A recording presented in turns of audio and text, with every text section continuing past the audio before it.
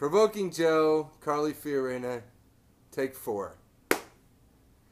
Hey Joe, so Carly Fiorina's getting high marks. They say she won the debate. She's poised, she's got strength, and she has knowledge of the issues the others don't have. Don't you think, Joe? Fuck her. Do you know this woman actually exploited the death of her stepdaughter just to get votes? This is what she said. This is what she said to the debate. They were talking about drug addiction.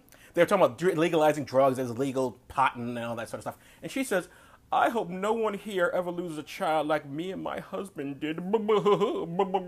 Now, what did her child die of? She's implying that she died of a drug overdose. But here's what her kid died of. This is what Carly, or Kalina, how do you pronounce this bitch's name?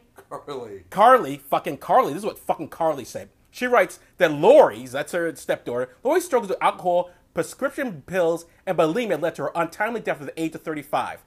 Repeat, alcohol, prescription pills, and bulimia led to her untimely death. There ain't no illegal drugs in there, bitch. What are you talking about? Why would you? Oh my goodness, we can't have the. By the way, this is a woman who is a part of a party and indeed herself believes in guns. You can have guns everywhere. Guns apparently never kill nobody. Guns tuck you in at night. Guns kiss you on the mouth and go, right? Fuck you, Carly. What the goddamn are you talking about?